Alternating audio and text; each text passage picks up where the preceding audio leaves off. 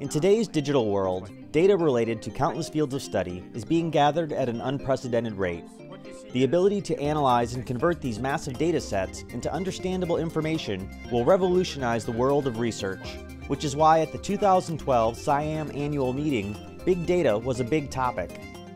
At the panel on Big Data in Applied Mathematics, Computational Science, and Statistics, representatives from academia, industry, and government discussed implications and initiatives surrounding big data. Just from a volume perspective, we're producing tens of petabytes of data from our climate models, and from observations from satellite data and the many other different diverse observations that we have of the Earth system, then we have similarly huge data sets. So that's one aspect, is that we've got very large data sets.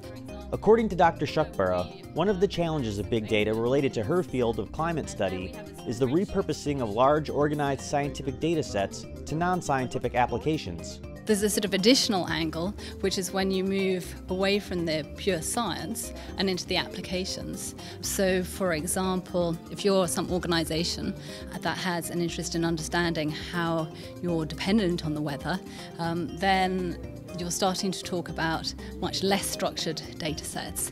It might be something to do with your sales of t-shirts or something like that, where you've got data that's much less easy to represent in a normal structured data set. We've made a lot of advances in storage and to some extent querying and essentially warehousing, but extracting the knowledge is something where it requires more than just that. It requires development of mathematics that can do so more effectively.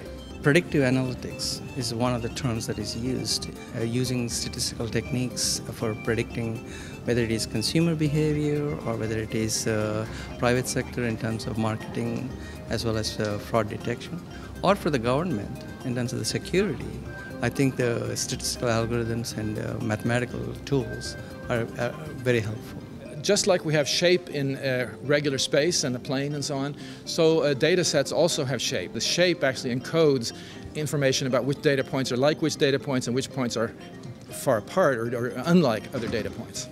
In his talk entitled On the Shape of Data, Professor Gunnar Carlson of Stanford University explained how topology can be used to analyze and check the quality of a data set. So oftentimes what will happen is, as you look at a data set through these network models that I discussed, what you'll find is that there will be some points sitting off to the side, or there will be points that are sort of one-offs, that are single points, singletons. And in both cases, one becomes suspicious about those points since they're not with the rest of it. So what we found in a lot of cases is that oftentimes you have very big data sets where it's very, very hard to do quality control and sort of understand how things might have gone wrong, but you're sort of pointed at it with these methods, because you'll find a group sitting off to one side. And in one example that we found working with a biologist, we found that actually it was data that had been mislabeled. And this sounds like a trivial matter, but actually it isn't. The whole idea of quality control of the data is a huge, huge problem. The focus on big data continued in a mini-symposium discussing the importance of massive graphs to the analysis of big data in fields including bioinformatics, social media, and cybersecurity. Jeremy Kepner, a researcher at MIT, emphasized the importance of studying and analyzing big graphs.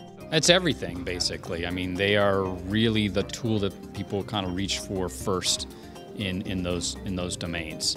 The data that they generate is just very naturally represented as graphs, and the need for people with a sort of very strong mathematical background but interested in the applied problems makes SIAM really a great venue for this type of thing. Big data are here to stay.